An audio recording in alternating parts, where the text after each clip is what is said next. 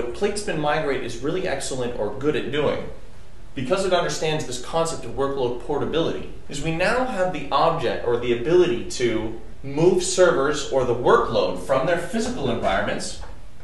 So up here on a physical machine, the operating system is installed directly on the hardware, and the applications and data layer comprise the workload. On a physical machine, or a P2V within PlateSpin Migrate, revolves around the concept of taking this workload living on the physical box and transferring it to a virtual machine.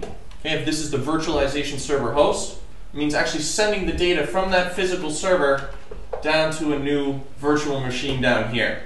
So when we actually talk about the full scope capability of PlateSpin Migrate and the power of this workload portability concept, and basically what PlateSpin Migrate allows a user to do is take machines that are on a physical server, migrate the workload to a virtual environment. You can take machines which are already running in a virtual environment and migrate them to another virtual environment.